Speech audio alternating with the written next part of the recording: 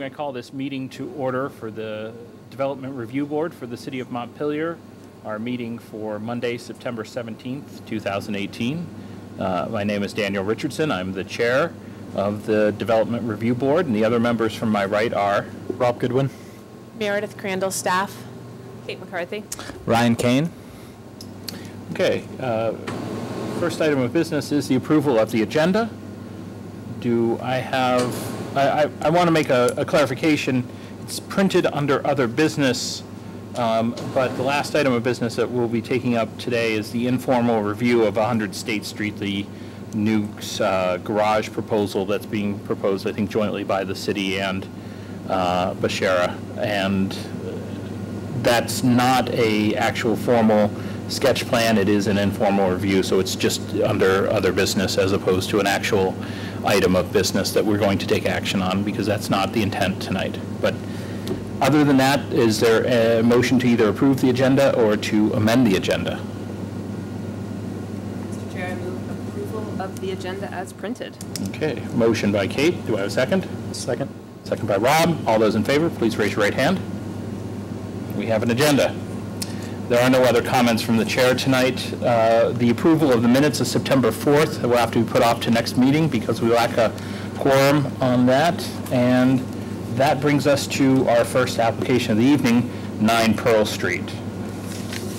Is the applicant for 9 Pearl Street. Please, sir, if you'll come forward. Bill, could you turn off that air conditioning unit right there, please? We usually get in trouble with ice. That one gets turned off and on all the time. All right. I'm happy to. It's the power button in the middle. There you go. Thank you. Thank you. For sound. So if you'll state your name for the record, please. John Bootle. Mr. Bootle, just so you know, normally we are composed of 7 members this evening. Due to absences and conflicts, we're down to the bare minimum quorum. So we can proceed with the 4 members that are before you tonight, or it's your right to ask to have this postponed to be heard by the full board. So that's a decision that you're welcome to make. Well, I'd have to ask your advice because I've never been to these before, so I would need you to advise me whether it's in my interest to come back or whether it's in my interest to stay. You know, I'm looking for some advice here. Sure. Well, we can't necessarily give that advice, which is the problem, but what I can say is that the way in which the board works, and the reason why we offer that, is that out of 7 members, if you want your permit approved, 4 have to vote in the affirmative. Notwithstanding the fact that there's only 4 of us tonight, it means all 4 of us would have to vote in the affirmative because that number remains the same. And so, and that So will go you're for... saying that if there's 7 of you, I get a better chance? Well, it's mathematically speaking, but it's also in the nature of your approval, which is to say if you were going for a permit that had no controversy, was very straightforward, it may not matter whether there were 7 of us or 4 of us. If there is some controversy and there's a likely split of the vote, obviously you're playing against the odds in that respect. Okay. Bearing that in mind, I will come back because I noticed that Meredith has written a report that I'm looking for your discretion to approve. So I will, if there's more of you, I guess there's more of you to have more discretion. That's perfectly acceptable, and what we'll do is we'll simply table this application until our next regularly scheduled meeting, which would be the first Monday in October, and the calendar is not helping me out. Well, I need October 1st. I see that, it's on the bottom. Okay. Oh no, sorry, your head is literally in front of the calendar right behind me. It's just... Oh, it's on the agenda? Oh, okay.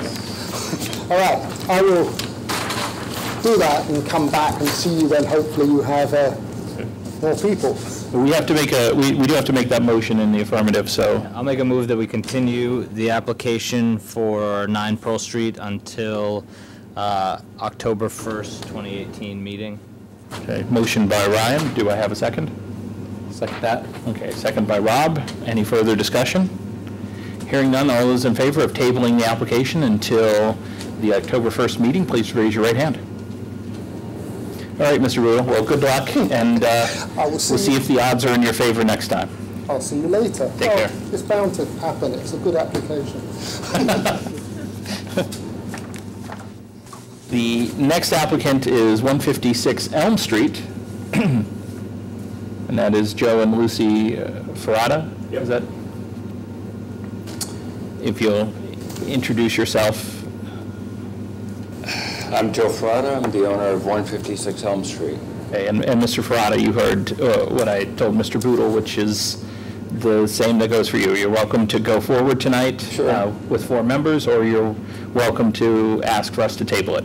Yeah, I think I want to move forward. However, if it so happens the decision is not in my favor, can I sort of ask for the item to be on the agenda at a subsequent meeting?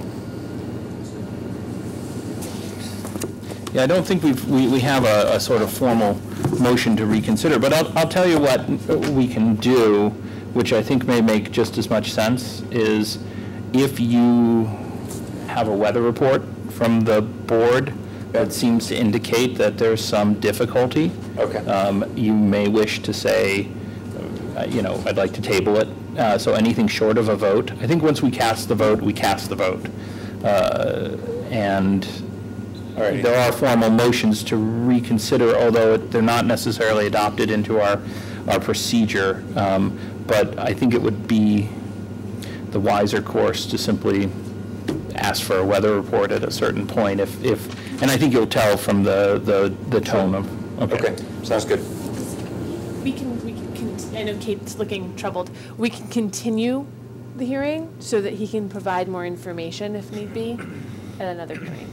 Does that Right. make more sense to you, Kate? That makes sense for this applicant. I wonder if the other applicant. Or if it was just. I think that made sense for Mr. Boodle, having Okay. written my staff report. Thank you. And Okay, and it was not requested by the previous applicant, as it has been now. So Right. Thank you. if not asked, not received. So, Mr. Ferrata, I ask you to raise your right hand and I'll put you under oath. Do you solemnly swear or affirm that the testimony you're about to give for the matter under consideration shall be the truth, the whole truth, and nothing but the truth, under the pains and penalties of perjury? Yes. Right. Please let us, give us a description of what you're proposing. So basically, it's a landscaping plan, and so what we're doing, the matter at issue is a landscaping plan. What we're Right. doing is we're converting, it's a 4-unit building. It's on Elm Street, 156, as I said, and one of the units is currently an office, and we're bringing it back to a residential unit as a permitted use, right? And so the zoning administrator has reviewed it, and it's sort of a minor plan request, so forth. And so the issue at hand is around the landscaping, where right now there is less landscaping than required.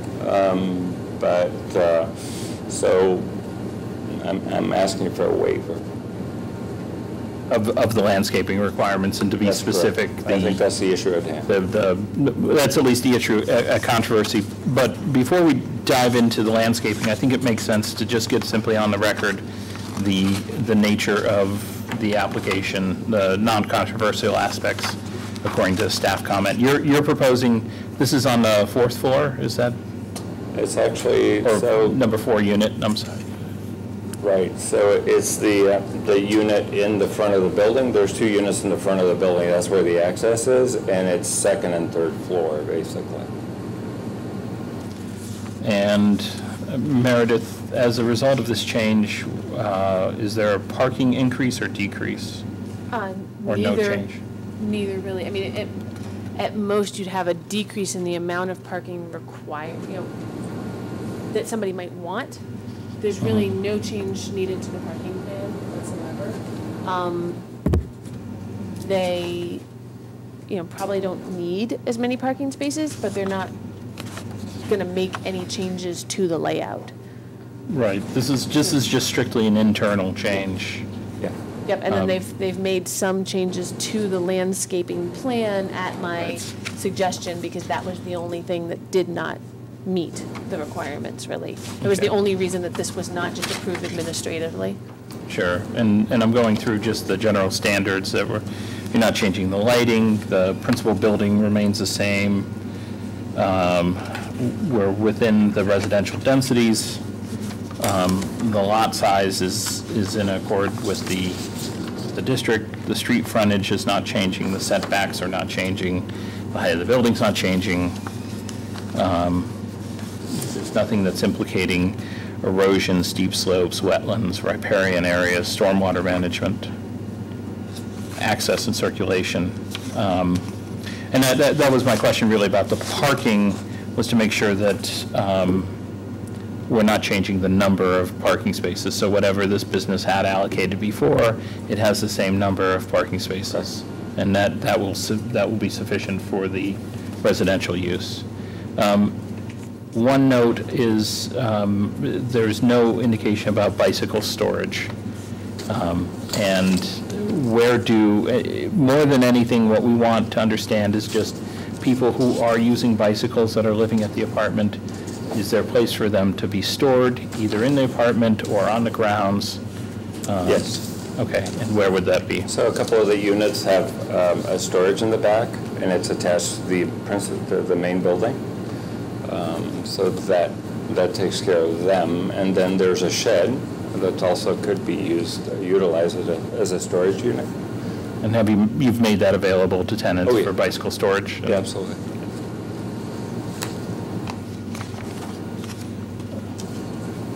Any other questions about any of the other issues before we dive into the world of landscaping? So, my understanding from the application is that you currently have, I believe, 2 hydrangea in the front and 3 lilac shrubs in the back. And you're proposing, what is your proposal? Let's see, so let me go to page 8, I think. And so we're proposing a couple more hydrangeas and up to, say, 3 trees. And so the issue with this particular location is the lack of landscaping and the fact that if there's a little bit of grass, that it's whatever you plant there is going to get ruined by the snow plowing in the wintertime. So say this either side of the house, there's really no place to plant anything and have a chance to survive. And then the issues around the back is kind of like where, you're going to be pushing snow onto shrubs or trees that you've just planted. So there's limited places for pushing. So if you look at some of the pictures all the way back, so behind the garage, there's a green area, and so there's some shrubs there, and so potentially we could plant, say, up to 3 trees there. Excuse me. And we could plant a couple of shrubs in the front, but it's limited in terms of what we can do both sides. Mm-hmm.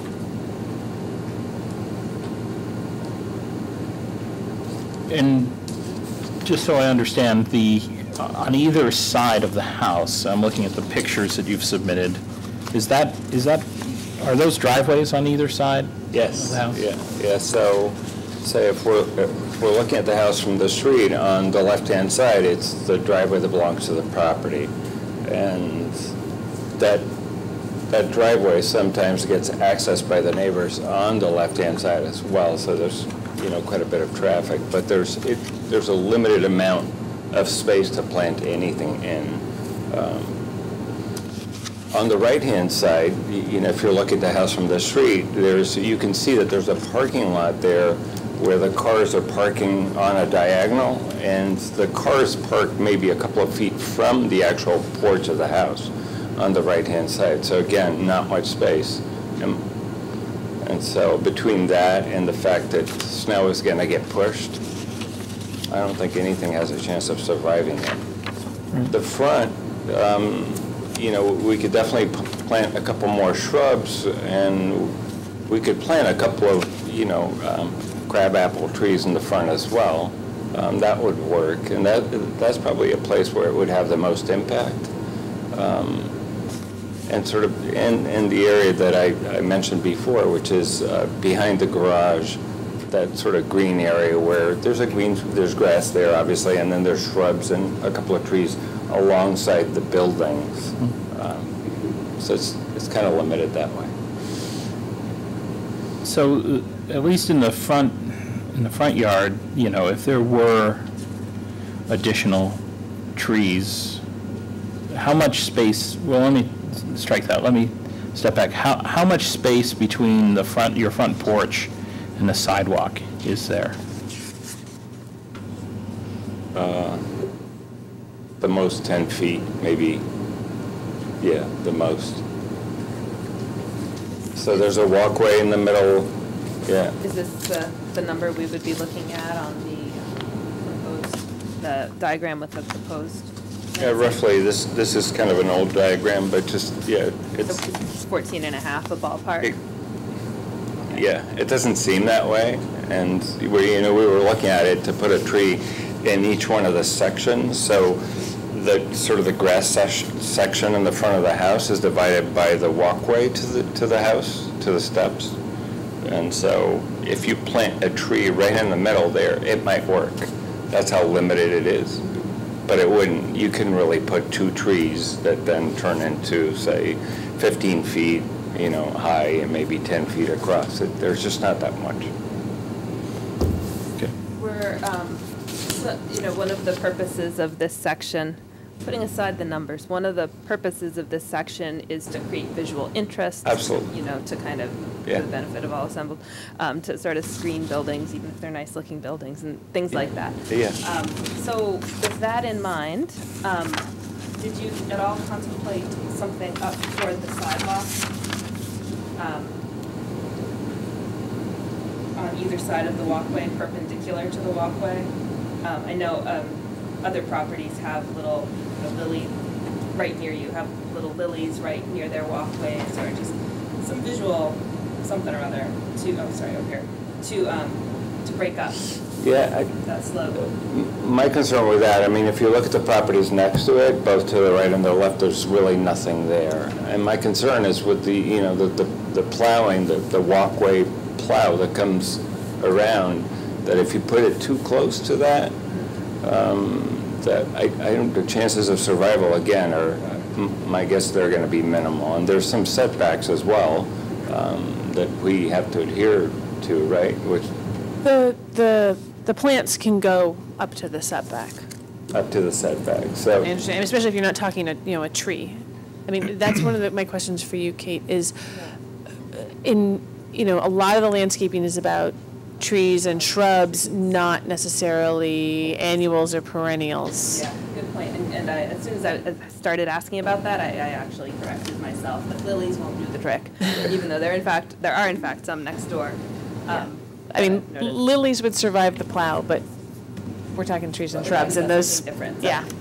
I think it's worthwhile just to run through what the actual stated purpose for this requirement are. It says provide direction to and enhance building entrances, enhance and shade walkways, provide visual breaks along blank building facades, intercept and filter stormwater runoff, and it says plant materials should be planted in groupings and distributed around the areas of site visible from public vantage points. And I guess I'd just like to hear a little bit about how you think the proposal that you've put forward accomplishes those goals or doesn't accomplish those goals. Yeah, my sense is, where the shrubs are planted right now, there's a couple right next to the porch that if we planted some more there, they would have sort of a visual impact, and so that would be a benefit. If perhaps we planted a tree in each one of the grass sections, both to the left and right, that would eventually sort of grow to have an impact.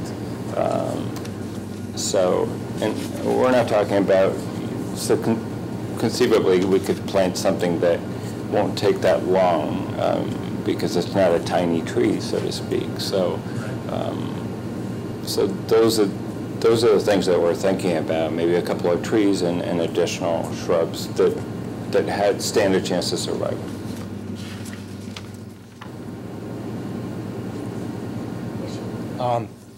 In the photo, we see an apple tree next to the right driveway. Is that still there? Yes. Yeah. Is that on your property, or is that? No, that's on the property next door because, yeah. It's quite an old tree as well. Okay. I'm just pulling up my phone so that I can see what you're seeing. It looked like it's in photograph, I think it was the one that was numbered 1. And actually the Google Street View shows it. Yeah, I can see it. Yeah. So are you now proposing, in addition to an additional hydrangea on either side of the existing hydrangeas, Yes. putting one tree in each side of the front? Yeah, I think we could do that, and that would work well, and so eventually it might look like that, that tree that you have, you know, the next door. I guess just to take some testimony on it, do you think planting 40 additional shrubs and 6 additional trees would serve the purposes that I described earlier as far as the landscaping requirements? In theory, if you had the right conditions, yes, that makes... I mean, on your property? No. Okay. No, it doesn't. It's just, you look at it and you go, well, this doesn't make sense here.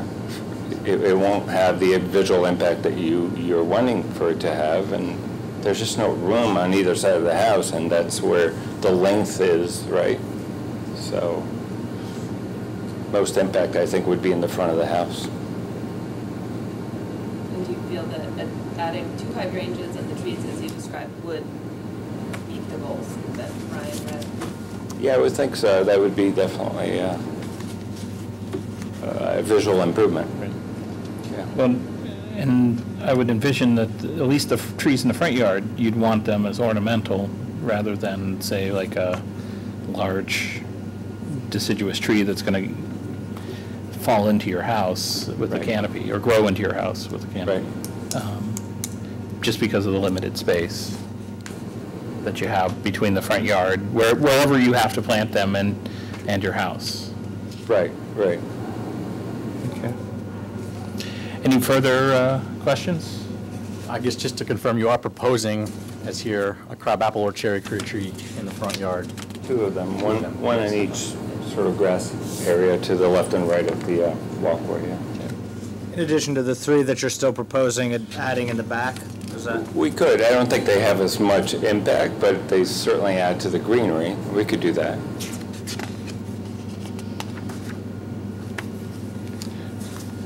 What's the pleasure of the board?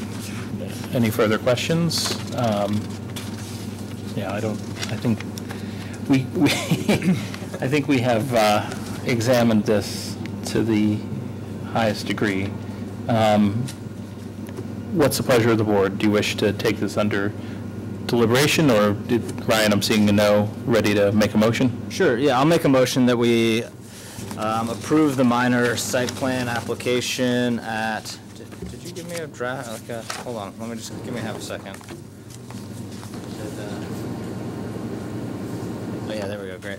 I'll make a motion to approve the application for minor site plan approval and to grant an exception to the section 3203 landscaping minimum requirements as presented in the application with the addition of 2 additional crabapple or cherry trees in the front of the house as described by the applicant.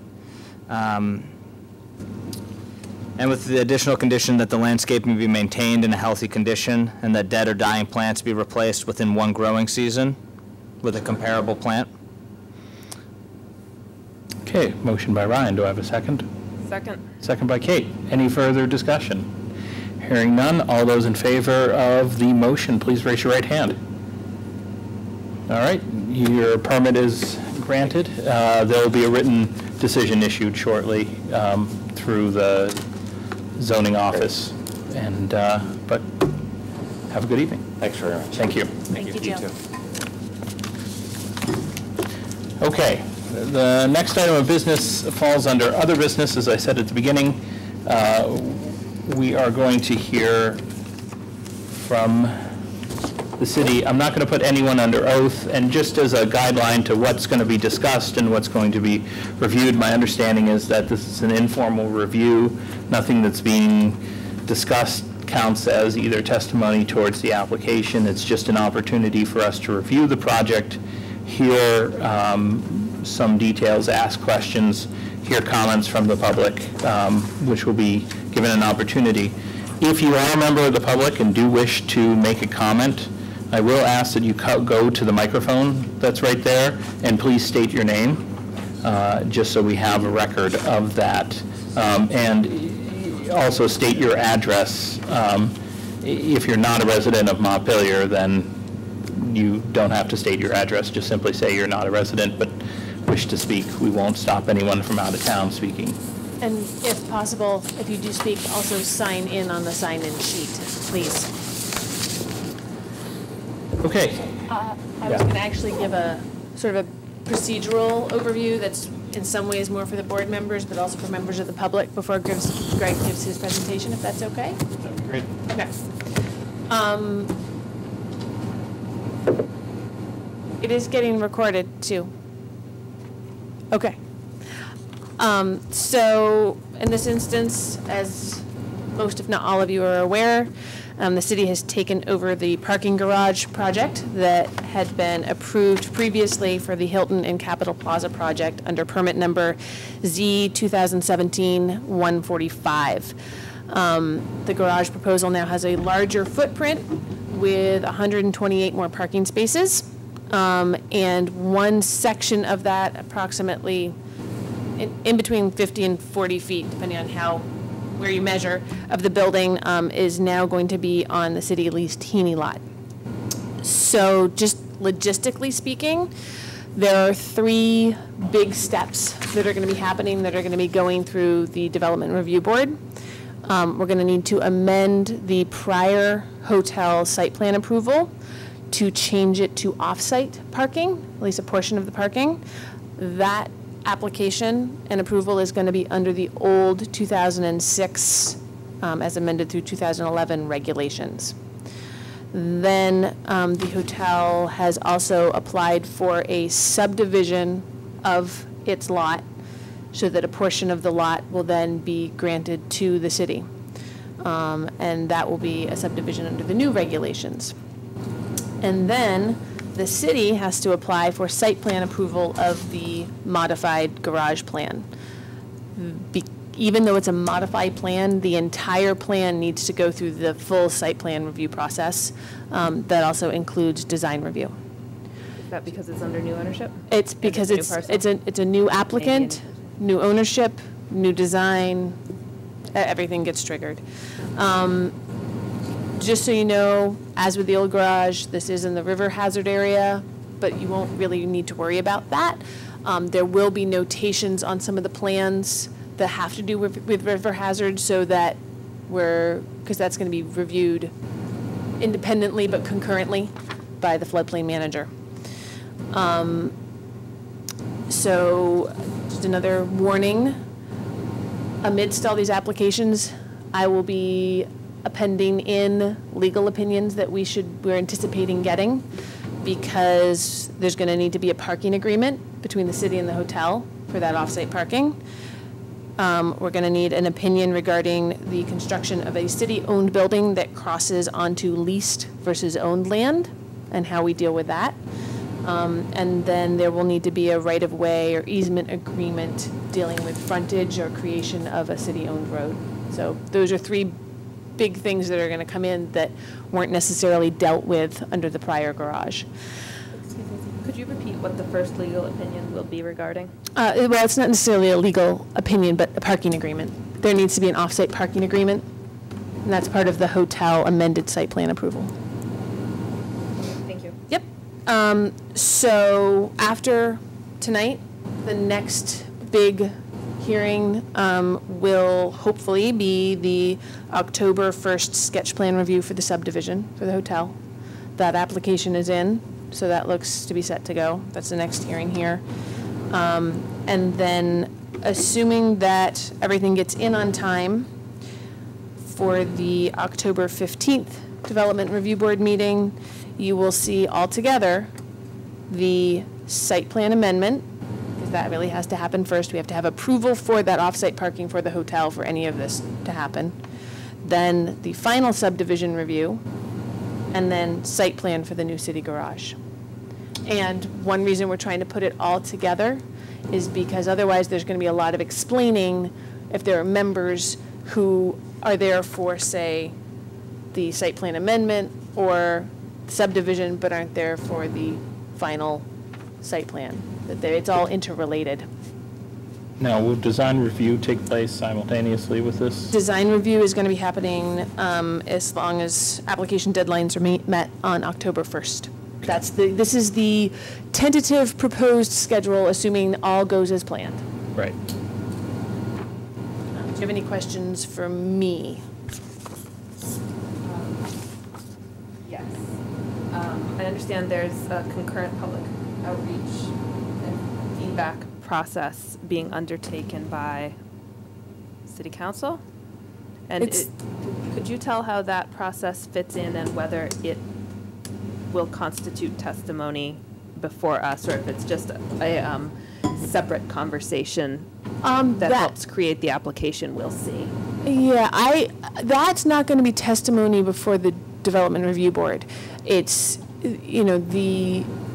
that's potentially testimony before the City Council. There is a hearing on Wednesday, special City Council hearing at 6:30 on Wednesday, and it's a separate layer of the decision-making process. So that's more about the town working on its proposal with public input.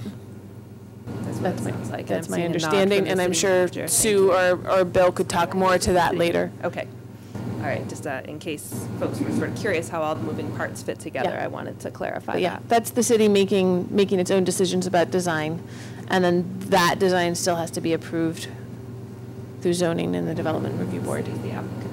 Yep. Got it. Thank you. Okay. So Greg, please introduce yourself and let us hear your proposal.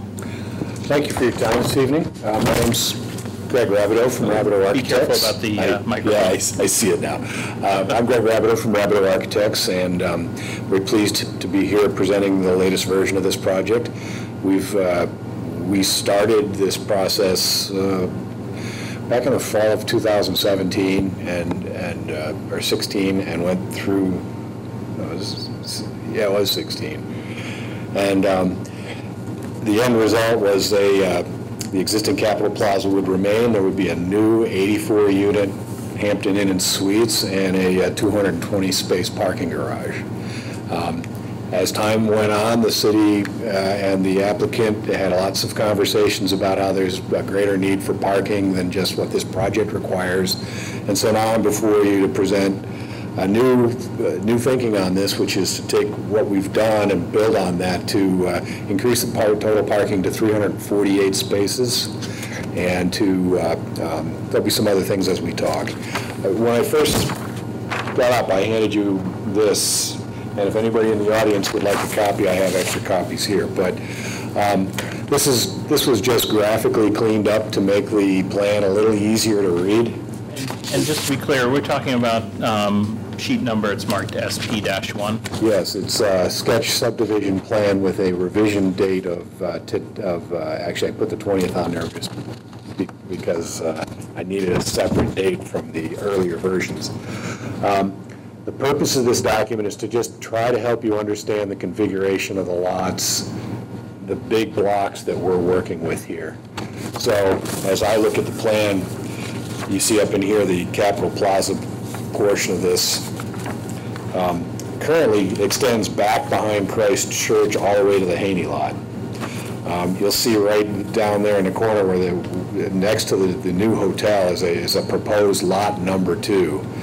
This is the parcel of land that will be calved off the original Capitol Plaza lot and gifted to the city as a part of this exchange of values to underwrite the construction of the garage. So The original one lot will become 2 lots, and of roughly 2.19 and about a half an acre, 0.54 acres. Then the third piece that I need to direct your attention to is a sort of shaded area that runs through lot number 1, and it's listed as a proposed right-of-way or easement. We're waiting for guidance from the city on what precise form that's meant to take, but the idea is that this is the deeded access to the garage, which otherwise would not have direct frontage on State Street. So the purpose of this was just to illustrate those 3 components. As it happens, I was fortunate enough to get an actual survey from Civil Engineering Associates earlier today, and so I have also incorporated actual surveyed values for the shape of the Haney lot and the buildings around it to help facilitate discussion with the board and with the public as far as how this thing fits into the fabric of downtown. The city managers have been undertaking public outreach to hear some concerns. One of the concerns that was raised by a citizen was that was this thought that we should look at the possibility of future reuse of this as something other than a garage at some point. So the second small package I handed you tonight is an alternative version of the plan that I'd like to talk to you about. So we're going to be talking about the garage itself and the fact that it can be configured in more than one way to do the job. I think the concern raised by the citizen was that, you know, maybe people won't be driving cars at some point. If the city owns this building, what are they going to do with it? So we undertook an investigation of whether or not flat floor plates with steeper ramps could be employed in this location, and the small package I gave you is the result of that exploration. We're going to present both options and keep both options alive until the city council declares a clear preference. And so, Mr. Whitaker, if there's a document that you... He's referring to, that's... Right, I'll seek for clarification. It doesn't necessarily, it's sort of intimidating to lean over someone's shoulder. Just so we understand what packet you're talking about, is it the A102 series of maps? It's on the title block of Simon's Engineering, who is our parking lot consultant. And it starts with A101 and goes through. Essentially, we... I have A102, A103, 104, A105, and 203. Is that? That's it. Okay. That's the whole of it.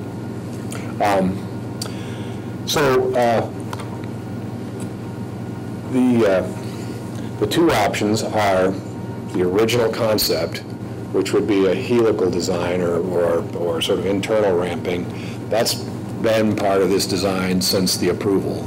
So that way you would drive in on level landings and the parking bays themselves would ramp up. There'd be level landings at each end of the building to turn and go again. The design being contemplated under the new regulations allows for a different configuration of parking bays. So one significant difference in the original concept or the approved concept over what we're proposing now is that we've eliminated angled parking. And this is good because given the volume of parking we have without the angled parking, it was solving a problem that the regulations have now solved for us, and we can eliminate that angled parking. So these would be 90-degree parking stalls, 18-foot parking stalls, 20-foot drive lanes, and 18, so on and on.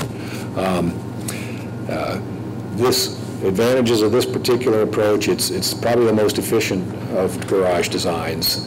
The slopes that it would take to get from one landing to the other are 3.5%, so they're less than the ramping you would normally need for accessibility, which means in general it's a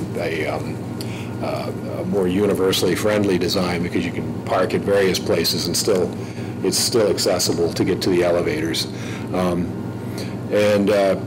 This is a design that lends itself to the use of precast concrete construction, which is desirable in this case because it's more durable, and the city the city cares about durability, obviously. In the alternative scheme, the parking levels are flat, and at each end there's something called a speed ramp, which goes up a half level or 5 feet. One obvious benefit of this is that then you have flat floor plates, which could have some adaptive reuse in the future. But I'll have to talk to you about why that may be limited. One thing about that is those ramps are pretty steep. They're like 15%, and that's fine for parking garages. You've probably all used parking garages that are like that at some point or another. I know the one that springs to mind is the one at the airport up in Montreal, but there are other ones closer by. This is also a good scheme. The levels would be split lengthwise so that if everybody has that last page, that A203, it shows in section form how that looks. So you have the flat floor. Yeah, be careful. Sorry. There's two of them, sorry. Interestingly enough, though, when I posited this challenge to our consultants, they said, we can make the geometry work, but in order to be able to convert this to some other use in the future, we would have to increase the structural strength of the building, because cars don't weigh as much as office space, believe it or not. It really shocked me too, with the live loading is like 25 pounds versus 40 to 50 for office space, or and on up. So the city has a decision to make. We can make either one work. We took this request seriously, but this would end up, if you were going to design it such that it could be converted to office space in the future, it's our professional opinion that you would increase the cost of the structure possibly by as much as about 30%. So that's going to translate into a serious budget problem. I think the consensus among us with the city manager's office and city staff is that the budget is not so fat that we could absorb that. But I want the public to understand that we have looked at this issue seriously, and this can remain a live issue, but the problem will not be one of geometry, it will be one of dollars and cents, if that makes sense. And just to be clear, Greg, this is more informational, I presume. This isn't necessarily one of our zoning bylaws that's going to be triggered by one or the other design. No, this is us listening to the public, and I'm sharing it with you because we're going to, until there's a final determination made by the city itself, and we're here to support you in this effort. We'll keep the options alive, keep the discussion going, because. I just want to be careful because, when you describe something like that, I may have personal opinions about it, but that this isn't really necessarily going to be the ultimate forum to decide that. That sounds like something. No, it's not. And that sounds like something that the city has to consider probably through their public process with the city council. Exactly so. Yeah. Okay. And I just want to. Now there's city as regulator, and we're here to do that tonight, but there's also city as owner and representatives of the general population. So I felt it was important to sort of give you a little of that history, because at some point we're going to come back here in October with more complete designs, and you could see either one of these. Our strong recommendation is to stick with the original design because it's efficiency and it's it's a more user-friendly kind of configuration. But we will support the city in either direction, and both of them work.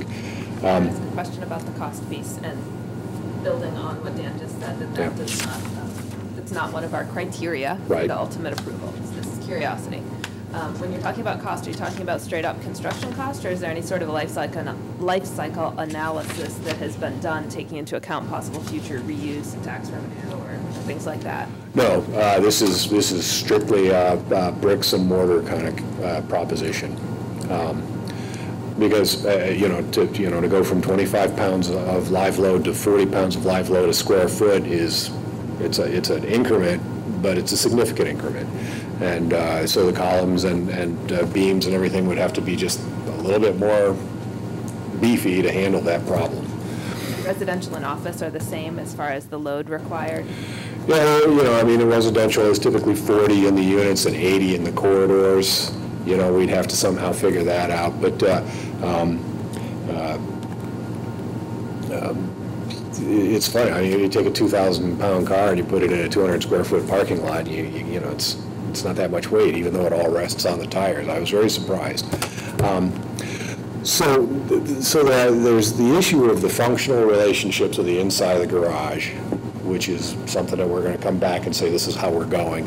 And then there's also the issue of the exterior appearance of the building has been raised a number of times.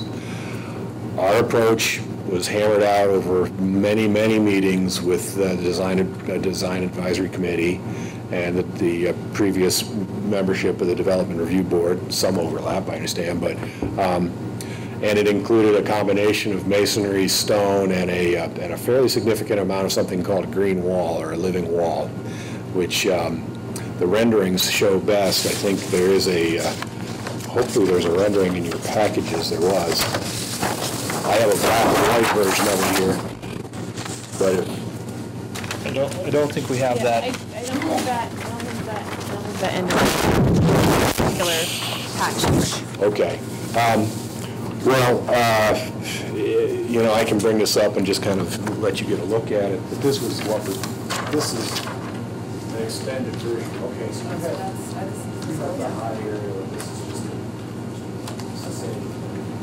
So the one that you have.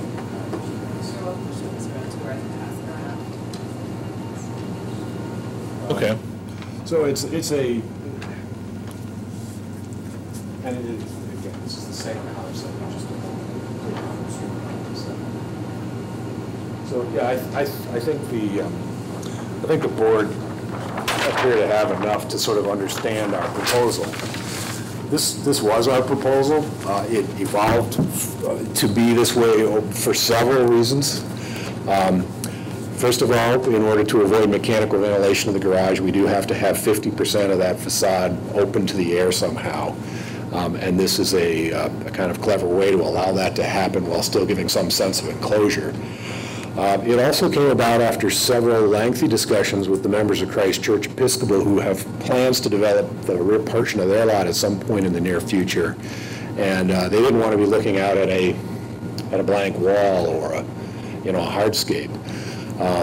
So the proposed solution that we offered at the time was to explore using this living wall material as a way to, so if they put a housing project on their property, they'd be looking out at green growy stuff and not necessarily. And also we felt that given the footprint of the building and everything, it would be desirable to break the facade up with more than one treatment. So it's doing several things. And perhaps since not everybody was on the board when this came through, our landscape architects, Wagner Hodgson, have done this in numerous locations. They're proposing a wide variety of plant materials, Boston ivy, Virginia creeper, trumpet vines. Trumpet vines, in particular, they grow everywhere in Vermont, very hardy. If you have a wood lot, I live out in the woods, you're familiar with trumpet vines.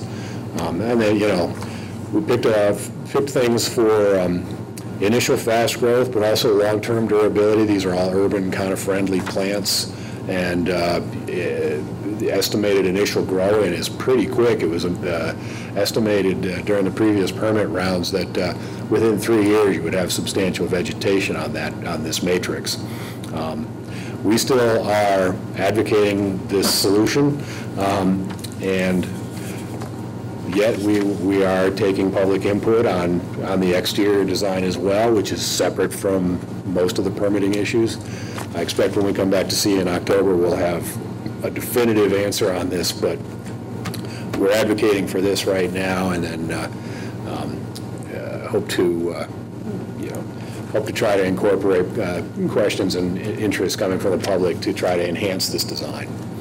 It's happened pretty quickly. I know just taking the thing and stretching it out may not necessarily in the end be the best result. So we're gonna take the idea of stretching it out and try to refine it so that it's better composed, more proportional, all those good things. In both of these schemes, it's hard to sort of define floor level, but essentially the flat scheme would have, because it's a split level, one level would stick up about 5 stories. In this ramp scheme, the original scheme, we kind of come up to sort of 4.5 levels. Total height on the scheme as proposed is like 45 feet to the parapet, with a section where the elevator and the stairs are that sticks up a little bit more than that. And that is in a district that allows 6-story construction. At 45 feet, it would still be substantially shorter than the recently approved Hampton Inn. And some technical things will be going into this application. Dealing with floodplain, the garage will, in fact, have some flood storage capacity in its footprint. It's designed to sort of minimize the importation of fill into the area by sort of leaving it hollow inside. And if I'll have to explain this in more detail after you've had a chance to look at it, but stormwater in a flood event could flow into the lowest level and through the lowest level and back out without impacting the structure negatively. And that's kind of wet floodproofing, I guess, is what they call it. But we've been working very closely with AUDRA and also with the state to define the best practices for doing this. But for now, I think it suffices to say that it's very much a part of what we're doing, and we are taking that, we're working that issue hard. If you look at my plan SP1 again, you'll see at the easterly end of the parking garage, there's a sort of shaded area, and that is there simply to indicate how much longer this garage is versus the one that was previously approved. That's something I want you to sort of understand. When we say, well, how far over the line does it go? Obviously, now you can see with all this sort of triangular geometry that there's no one number for that. But I did, to the extent that I had that information, I labeled it on the plan. Unfortunately, at 11 by 17, it's probably a little hard to read, but it is, I think it's like 40 feet on average more. One other feature that I think I would point out to you, just because it's important to know, is that we are still maintaining a green buffer on the northerly side of the garage, basically at the southerly portion of what will be the city's lot, as an accommodation to the folks at Christ Church and their future project. Given the changes in the numbers and geometry, because of the new regs, that is shown right now at just a little under 8 feet. It's at 7 feet 9, but we are preserving that feature, even though it's a little bit smaller. I think the essential function of that is I think, in keeping with our commitment to Christ Church, and I'm bringing that up for their benefit more than yours, but just to let you know that. We are also going to, when we come in to amend the Hampton Inn site plan, we'll probably have some vertical control changes. The basic layout will remain as it has been, but you may see some changes in the grading plan as we finalize our understanding of the stormwater regs. But the essential plan as presented is what we want to go with. No proposed changes to the hotel structure itself in terms of the number of rooms or the height or any of that. The changes would really be the imposition of the easements, the calving off of the lot, and whatever technical changes we have to make the utilities work in this kind of new configuration. So I think that's everything. I'm sure you have questions, so. We do. I'll lead off just a couple of questions. Do you have the width of the proposed right-of-ways that are going behind the Capitol Plaza in front of the Hampton Inn that are going to be granted to the city for access? It's currently shown at 22 feet. We've had an ongoing dialogue with Public Works. The most important thing to them is not sort of the horizontal geometry, but the cross section of that road. That they want to make sure that it's the underlayment, the pavement, and the stone subbase are built to city street standards to support heavier traffic, which we anticipated anyhow because we expect there's still a lot of truck deliveries that come through here. There's buses that'll come through there. So that's something we have agreed to. But right now it's shown at 22 feet. And if, once we have guidance from the city as to what form this needs to take, if it needs to be 24 or something other, it could be. And just in comparison, say like Taylor Street, how the traveled area on Taylor Street is going to be? I've never measured that personally, but I think it's going to be very similar. I mean, I've driven across that bridge a million times, and I know that's not 20 feet wide, but I don't think the pavement's really that much wider. A car is 6'6" wide. A typical travel lane is really 18 feet, or is really 8 feet. But two 10-foot travel lanes with no parking on either side, or if there was parking, it would be outside the right-of-way, is more than adequate. And are you anticipating submitting a traffic study? We are. A traffic study was undertaken under the original design, which swept up the existing uses, the new hotel, and a 220-car parking garage, distributing trips to both Taylor Street and to State Street. Resource System Group is currently feverishly working to update that report to reflect the increased volumes. We're, on our side of the table, are not entirely clear yet from the city as regulator whether or not they would like to see a more expanded traffic study. It's a tough call because everyone is well aware that at the wrong time of day, State Street can get pretty bottled up, and that the intersection at State Street and 14, Main Street, can be problematic at certain times of the day. But one of the initial approved plan that we went through, in the end, we found that traffic was acceptable. So what we have to evaluate is does that additional 128 spaces, is it significantly generating traffic, or is it capturing traffic that's already here, which is, I think, the hope of the Downtown Business Association. But we'll have to evaluate whether or not that additional 128 spaces generates significantly more traffic that would impact that in some way.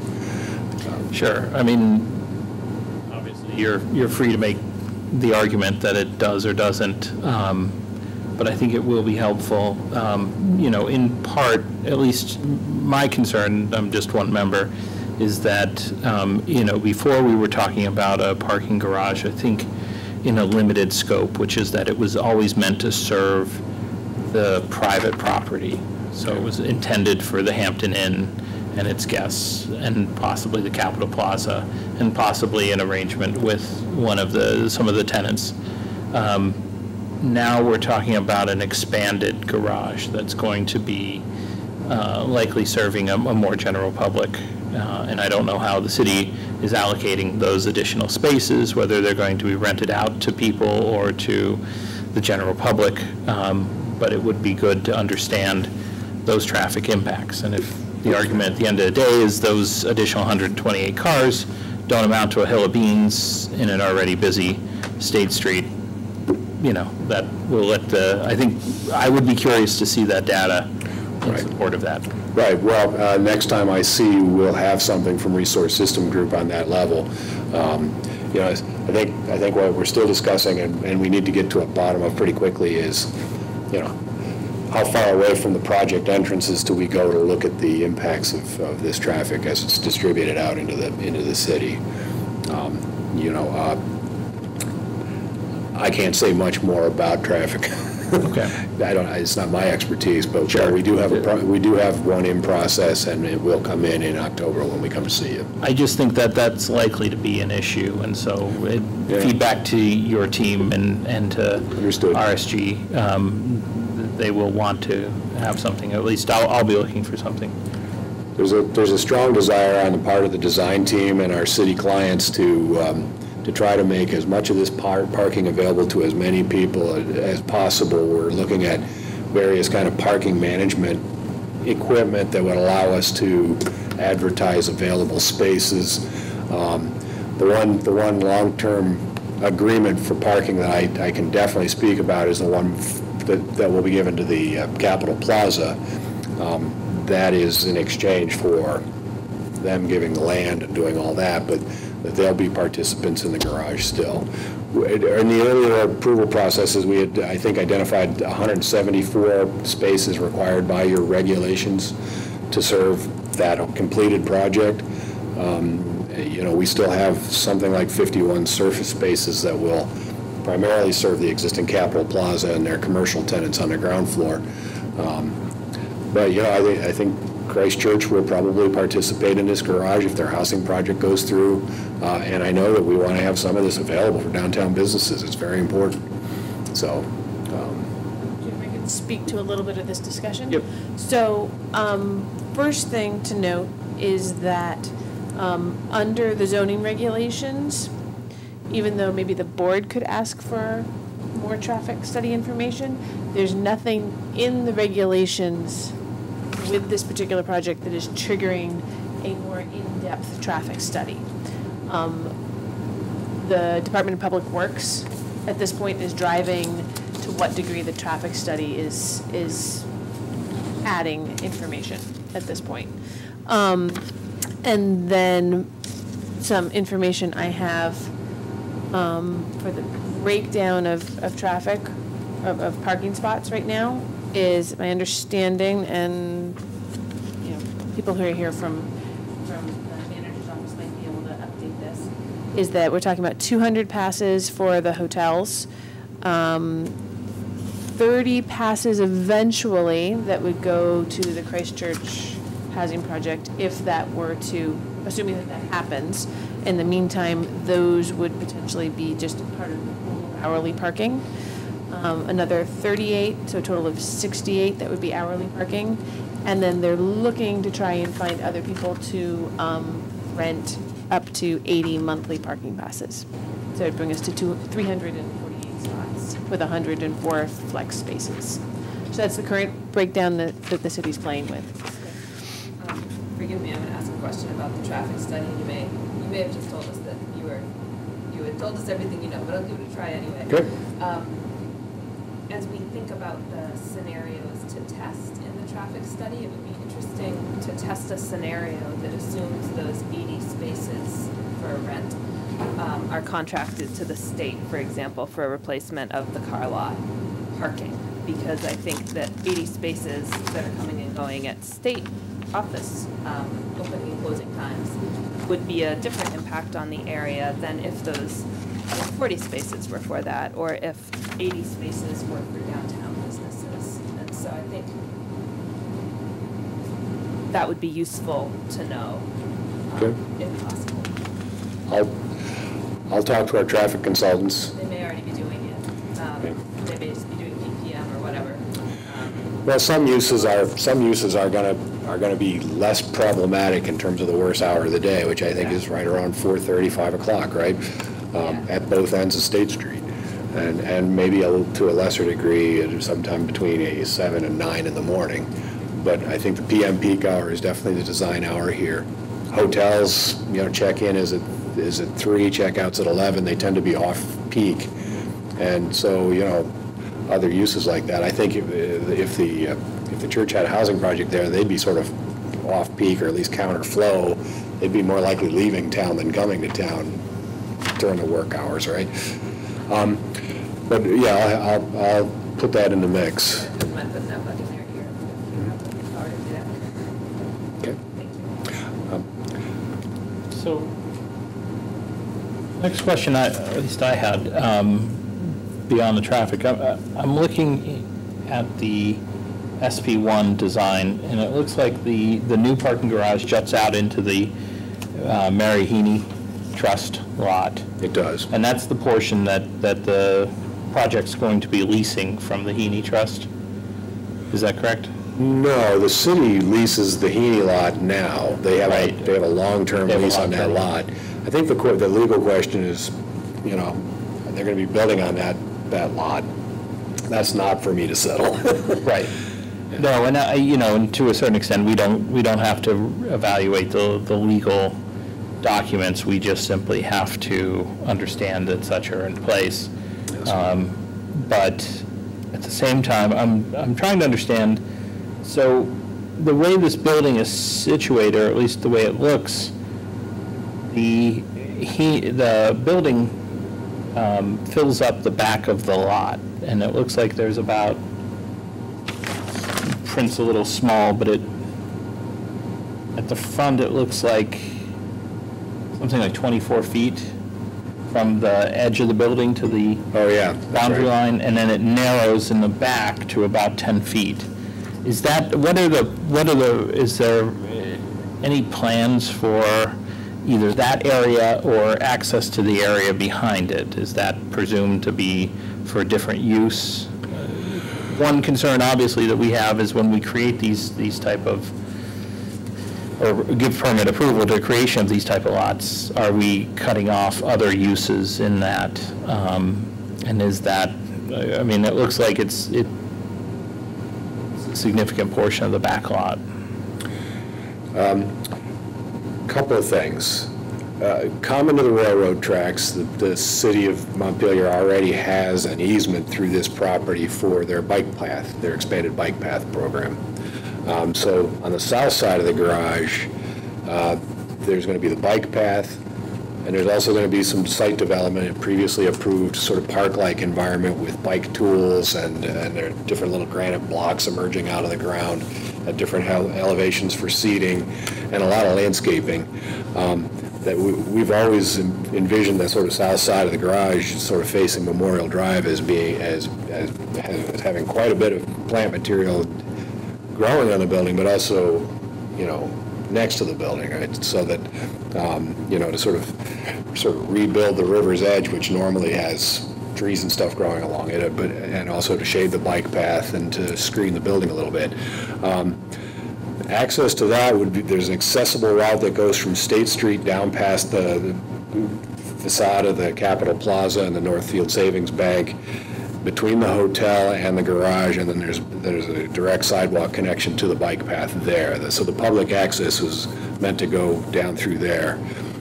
On the east end of the garage, where you're talking about, there is an adjacent property owner, I'm thinking it's Overlook Park, LLC, and that small little barn-like building.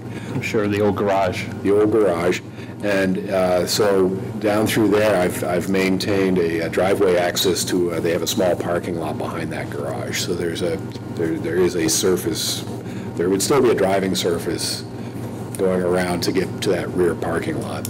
Okay, but then beyond that, where, you know, it significantly narrows. Yes. I mean, would that be maintained as a pavement or drivable area? And then behind, and then to the south of the garage, but to the north of the proposed bike path, is that? I think if we can successfully preserve the rights of the folks at Overlook Park, anything beyond that driveway connection, in my mind, ought to be planted. I mean, there's no practical way to get parking back there, and you know, it seems there's an opportunity there. The north branch of the Winooski River is right there. There's a new bike path bridge that parallels the bowstring truss bridge that goes over the river now. So there's a lot of stuff already going on in there. You know, I just think, I mean, I understand it's not strictly within the sort of four corners of the specific permit of the garage, but it seems to me it's also logically implicated by this, and so I don't intend to push you to design on the fly if there haven't been thoughts, and obviously no, there have been. You know, Wagner Hodgson is preparing an updated landscape plan. For the green wall system to work, you know, we have to have a certain amount of sort of at least 2 or 3 feet of soil at the bottom of the wall for those plants to take root in. They don't need much, believe it or not, but they do need something, and so, you know, at least immediately adjacent to the building, we're going to have landscaping, but in my mind, anything south of that south wall of the garage really ought to be parkland. Okay. We may in fact have some depressions or things. We may do some earth forming too as part of our flood management scheme, but it would all be greened up. I look forward to seeing what you come up with, but I think it's going to have to, we're going to have to take a look at that. Any questions from any other board members? Yeah, just a question regarding that Overlook Park LLC section there. Did the CEA survey cover the entire lease lot, shall we say, or was it just the exterior of the lot that's being subdivided? So was the line between the lease lot and Overlook Park survey, is that shown per the CEA survey, or is that? Yeah, everything east of our original property boundary and the easterly property boundary of Christ Church is that everything from here over is surveyed is from CEA based on a lot of intense deed research. So no, I think that's what we're excited to present this new plan to you tonight, because it fills in a lot of gray areas to have that there. But yeah, that's pretty accurate. It is accurate. Okay. Any other questions?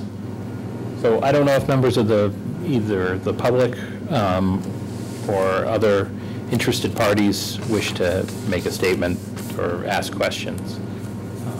I'll facilitate. It'd be helpful, given that we're going to be reviewing this.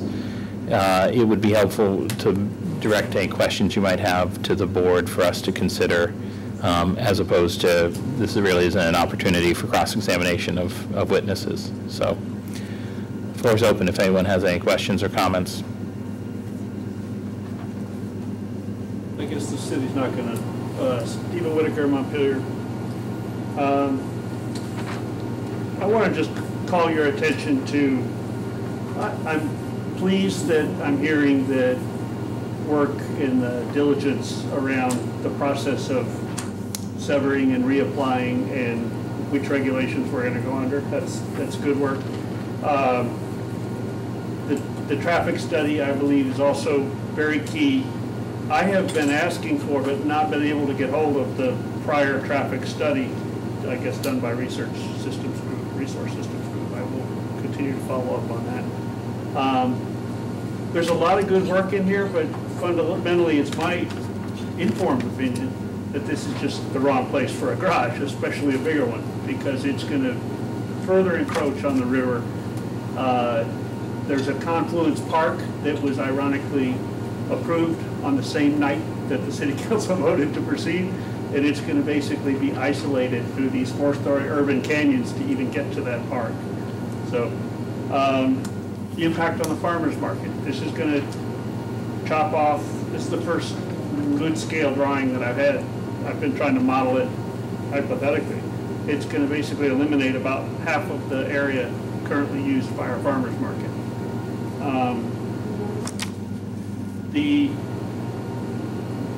I would ask you to take a very close look at the idea of just using an easement through a canyon of 2 hotels parking lot in the interest of public safety, because if there's any emergency ambulance fire incident having to go on, no one's going to be able to get in or out of that garage through either of these driveways. So there had been talk of creating a full street, but that would eliminate all the perpendicular parking that's on either side of that 20-something foot right-of-way.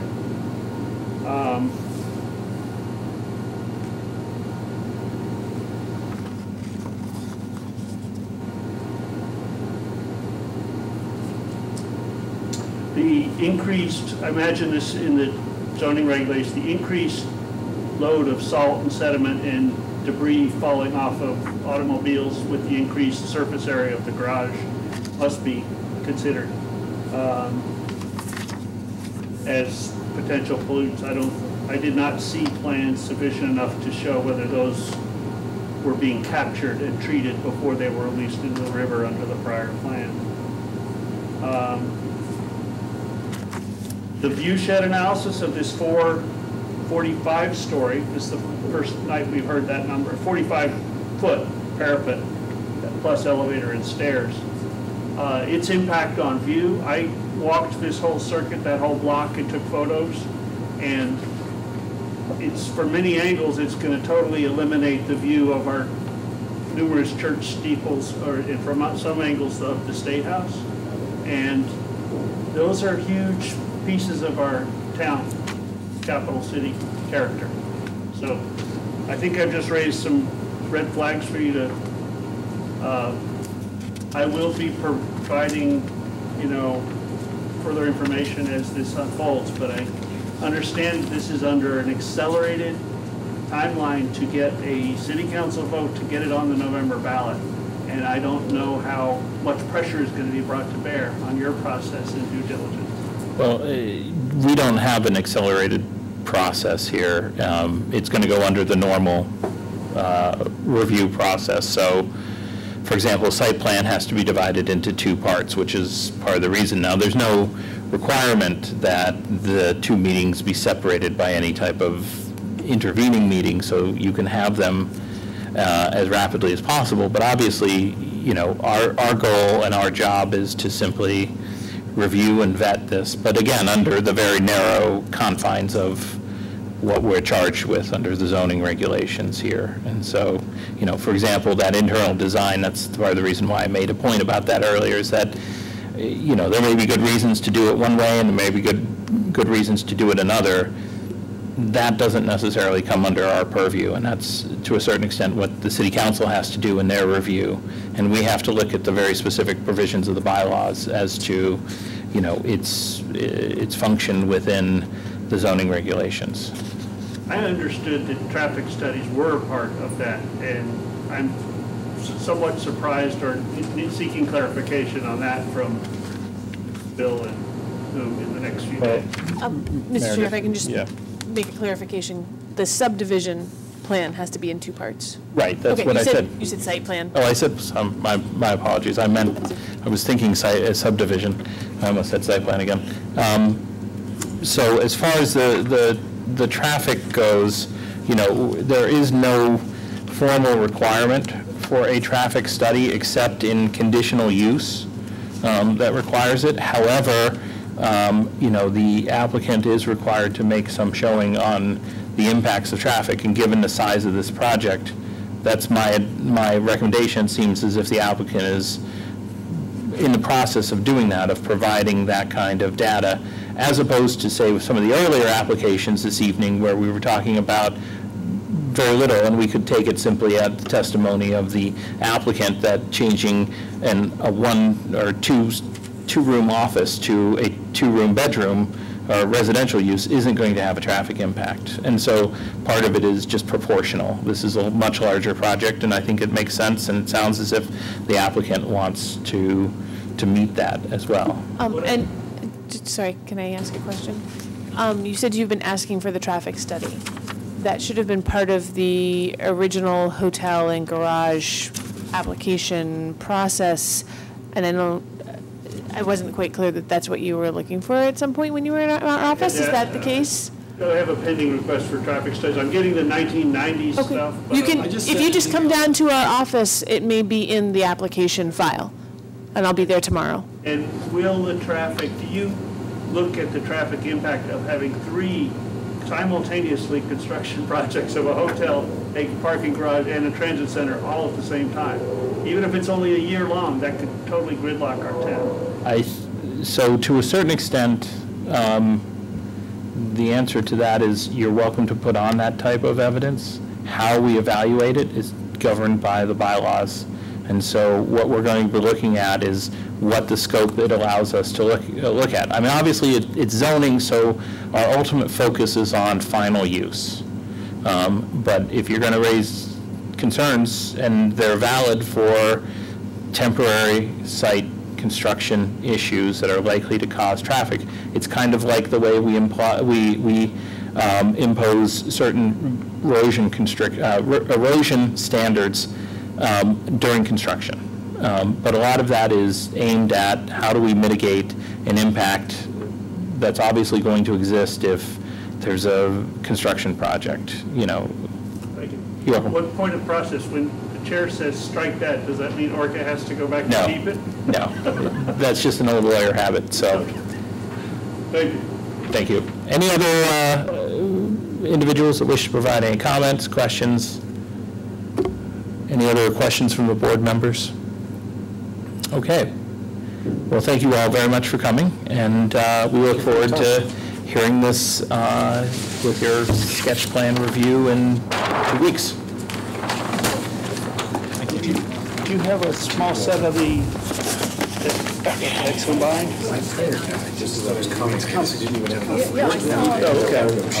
Okay, no, that's fine. I'll make sure I bring extra copies next time. Well, does Bill have an electronic? Yeah, I think Included in your package anyway. it's slightly different on the, well, no, I think it's actually completely the same on the back, That's kind of a diagram. yeah. Okay, we do have to continue with our meeting, so if there's any conversations. Good work, by the way. All right, our next, the only other business is our next regular meeting, as we've mentioned before, is scheduled for Monday, October 1st, 2018, 7 p.m. here in City Council Chambers. And that is all business, unless anyone has any other issue that they wish to raise. Hearing none, I'll take a motion for adjournment. Motion to adjourn. Or motion by Rob, do I have a second? Seconded. Second by Ryan. All those in favor to adjourn, please raise your right hand. We are adjourned. Thank you all.